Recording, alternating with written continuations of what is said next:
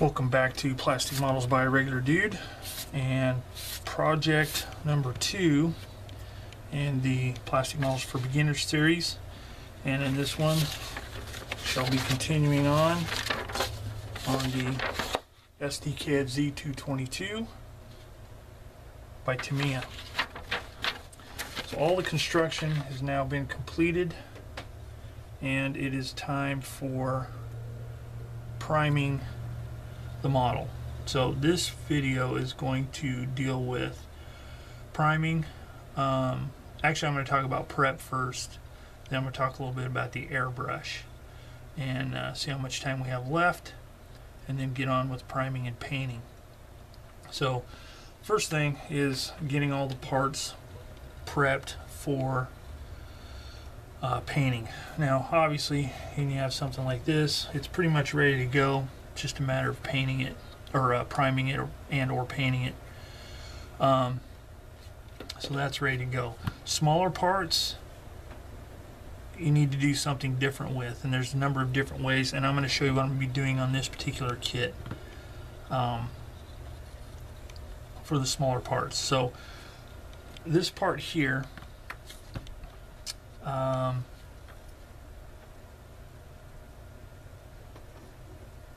I will be using a clamp to hold this while it is painted. And this clamp consists of an alligator clip and a short piece of wood dowel. Wood dowel is really cheap at the hardware store or home center. The clips are also very cheap, and they work really well.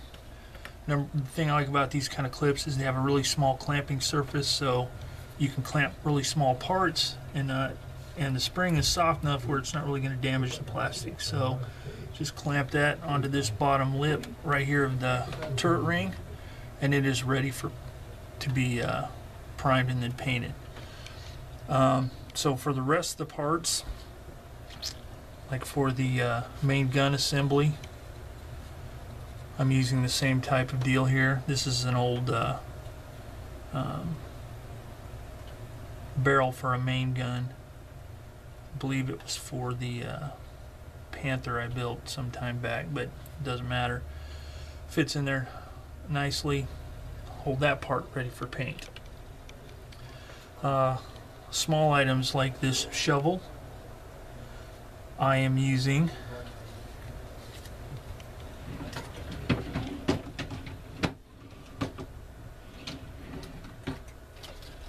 what I have shown before: paper tack, ticky tack, poster board tack, whatever. It's got a lot of different names depending on the brand. This is a local hardware store's that's supplied by Ace Hardware. It's their brand. They're all virtually the same. Some might have a little bit different formulation. Some of them are gray, some of them are blue. This one here works fine. And the store brand is generally cheaper than a national brand, say like 3M or something like that. But I just take a toothpick / cocktail stick and put a little piece of paper tack, poster tack, on the end, and in its place where it doesn't matter if it doesn't get painted because it's not going to be seen. Stick it right on there. Then I can prime and paint this. Is it really necessary to prime and paint a smart part this small? Probably not, but I'm doing it just for illustration purposes, and I want to get a good coat of primer on it. Same thing goes for the wheels. Now some wheels, especially by model companies such as Tamiya, will have these poly sleeves inside the wheel part there, so they'll slide on the axle and be able to spin freely. This one's made a little bit differently, so I'm going to do something different.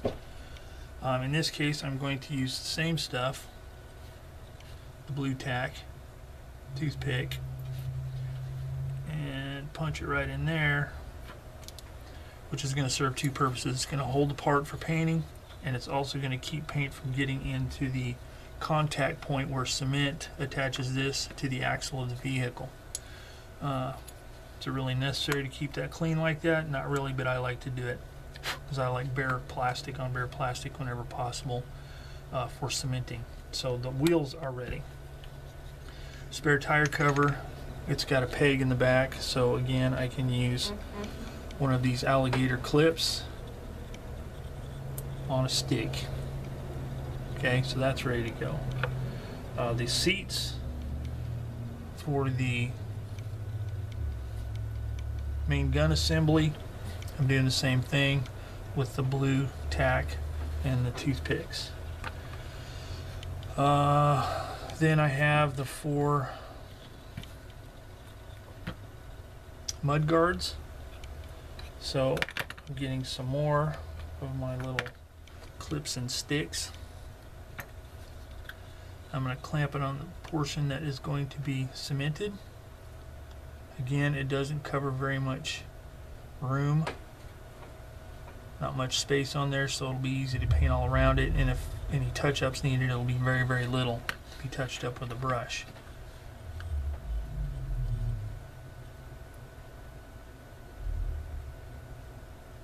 Stay in there. And just be careful and make sure you have a good grip, because you don't want this part to go flying off into oblivion if it's not clamped all the way. Okay. I am also going to put, I'm not. Okay, so this is ready to go as well. So all the parts are now ready to be primed and painted. So, what do you do with the parts after you've primed and painted them? You can do a couple things. Say this is the edge of a table, you can set them on the edge of a table or on the edge of something while they dry. Using acrylic paints or just about any kind of paints are going to dry really quick anyway, and you can even set them aside. There's also this, which is made by Tamiya, and it comes in a kit that has this and this. My local retailer, it was about $25. You probably find it cheaper online, but with shipping it may come out more, I don't know. But this is pretty handy because you can put something on here such as this, and you can even use some of the this is adjustable.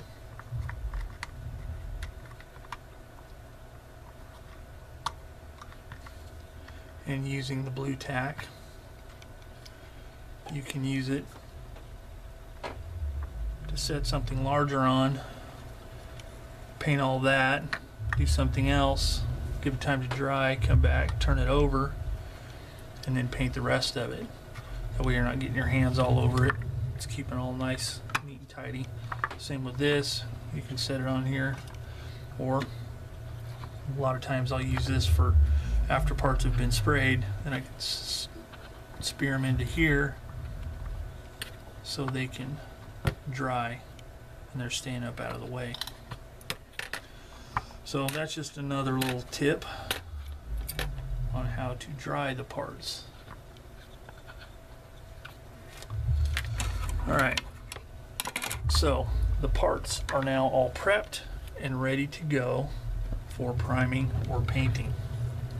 So I'm going to stop the video right here, change the desk around a little bit, come back to the priming part. Alright, so I've got the first part here is set up and ready to go.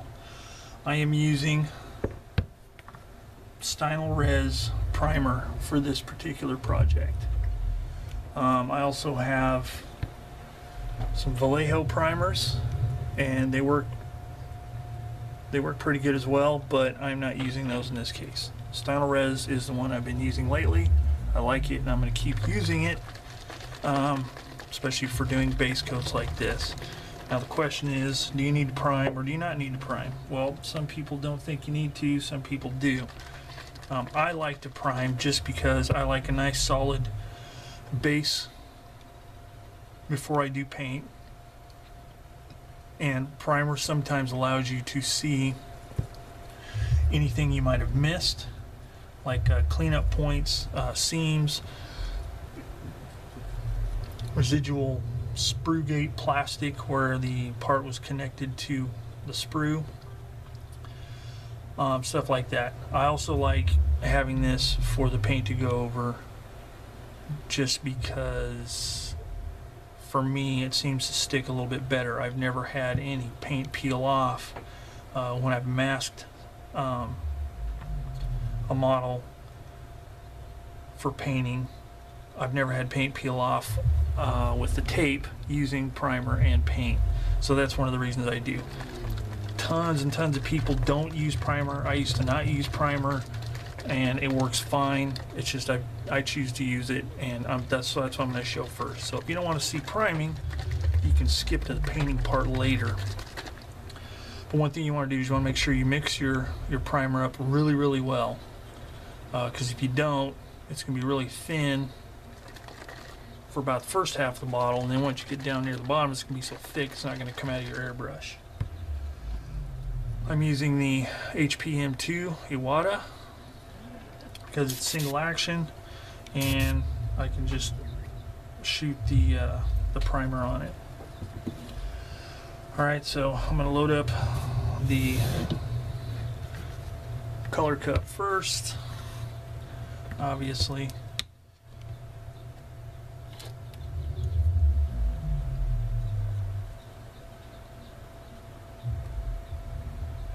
Put a pretty good amount in there. I like to use my cap just in case I drop it, I don't spill it everywhere. I always make sure I have some paper towels handy and some water in case anything weird happens. And then I've also got a handy for cleanup.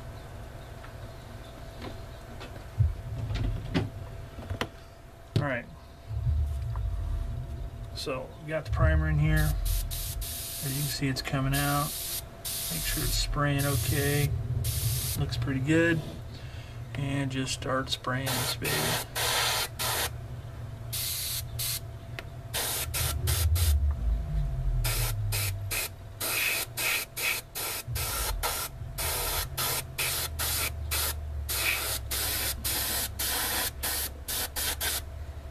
I like to spray all the way across. That way when I flip it around, I'll hit the stuff I missed on this side. Because this side there's a lot of gray, this side there's a lot of black, just because of the angle in which I am spraying this. Primer also helps in case you miss any fingerprints, and that's something I forgot to mention, is you want to make sure your model's nice and clean. No oily fingerprints or residues on it. You can use isopropyl alcohol to give it a wipe down to make sure you don't end up with any weird fingerprint kind of things going on, because those will show up in painting and weathering, and they're not pretty. There's nothing worse than getting a nice paint job finished and discovering there's a nasty old fingerprint. Okay, so that, the bottom is done, so I'm going to set that aside. It'll dry fairly quickly, so I'm going to move on to the other parts. I'm not going to go through all of this, I'm just going to demonstrate just for a few minutes.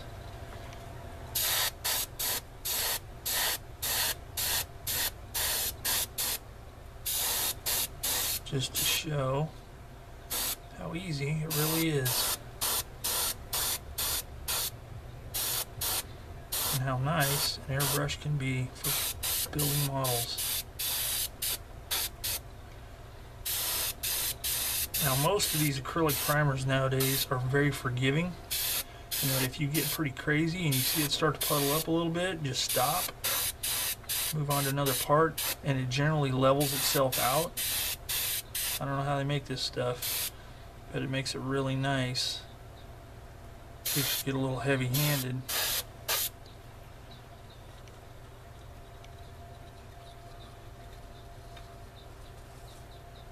It'll work out just fine. Okay, I'm going to do this one wheel, and then I'm going to see, it's nice to be able to turn it around on the stick. Keep your fingers from getting all gooped up with primer. So that one's done. So I'm going to go ahead and do the rest of the wheels and all these rest of these small parts, and then I will come back. All right, everything's all primed, and now time to clean the airbrush. I'm going to do this real briefly. I'm not going to go into a lot of blabbing about it, but just give you a quick rundown on what I do cleaning up my airbrush. Now, there's a lot of people that sometimes, you know, they'll demonstrate their airbrush cleaning technique, and they really focus and emphasize that you don't hardly need anything as far as cleaners and stuff like that to clean it. You know, like a thimbleful is plenty, blah blah blah. I'm not one of those people. Better safe than sorry, I say. So the first thing I do, because this is acrylic, you'll get a layer of dried primer in there. I squirt some of the cleaner in, which in this case is Vallejo airbrush cleaner. Even though I'm using Stynylrez, it works fine. And I rub it around and get all the chunks out, because you don't want to be blowing chunks through the end of your airbrush because it will clog it. So I get the big chunky stuff all scrubbed up.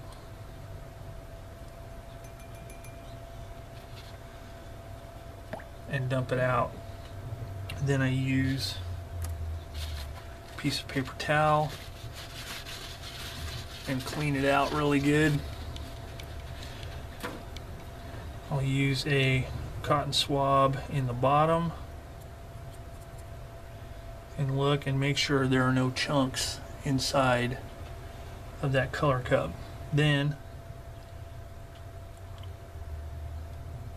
I'll pour some of my cleaner in there. I shut it down.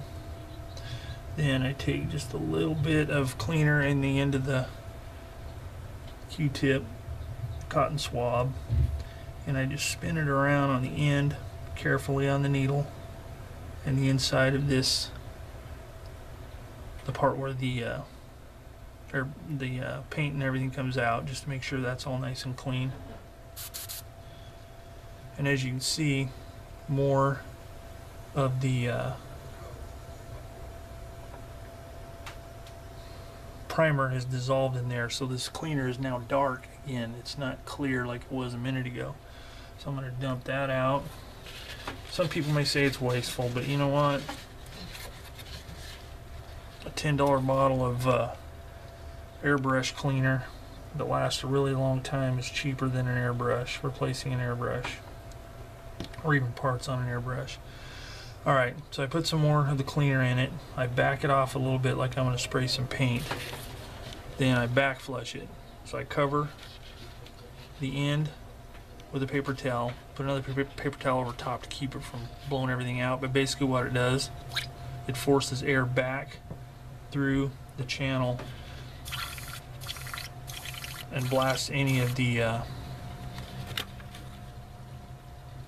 see, it's dark again, so it's getting some more of that stuff out. Now there are those that don't like back flushing. Okay, I do it, and I've never had any trouble. Some people have had trouble, but even Badger airbrushes in their tutorial videos, they recommend back flushing. So I figure, I don't know, maybe they're trying to get extra sales on parts or something, but if they recommend it, it's good enough for me, and I have not had any trouble yet with it. Back flush a little bit more.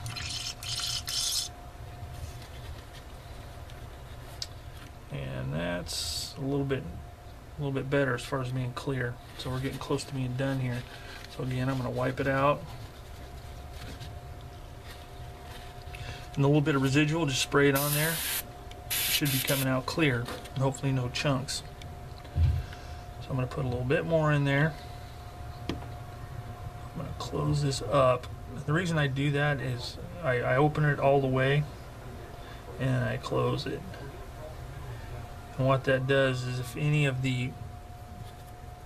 there's anything in the back part of the channel where the needle comes through in the back of the color cup, it'll sometimes force a little bit of primer or paint or whatever it's in there, and there was nothing in that one, so that's good. So then what I'm going to do, and you can spray this outside, I use one of these. This has got a filter here and a nozzle here, or a intake here, and all you do is just put this in here and spray it into the jar. This allows the air to come out as you're spraying. Maybe a little bit of smell, but not bad, especially with acrylics. But it blows all in here, doesn't create any mist or any overspray or anything like that. Okay, and that is a clean airbrush. Okay, that's all there is to it. Now again, this is one of those items, it's an extra that I recommend. Since I'm using it, I obviously recommend it. These are also about 25 bucks. So just, you know, if you want to use these kind of things, you can't really afford them at the time. They're things you can add later, but they do help. So that is the primer portion. So I'm going to let my primer cure and then come back and begin painting. Alright, so I have got the model primed with the Stynylrez primer, top and bottom, and all of the associated parts, wheels, main gun, everything. So it is all ready to go. So this video on priming has pushed about 20 minutes, I think. So I'm gonna call this video quits and come back right away with a paint video wherein I'll start painting the kit. So with that, I'm going to end it here. Again, as always, if you have any questions or comments, suggestions, whatever, put them in the comments below, and I will get back to you as quickly as I can. So that's it for Plastic Models by Regular Dude and Plastic Models for Beginners, kit number 2, the SDKF Z222. So with that, I will see you all later.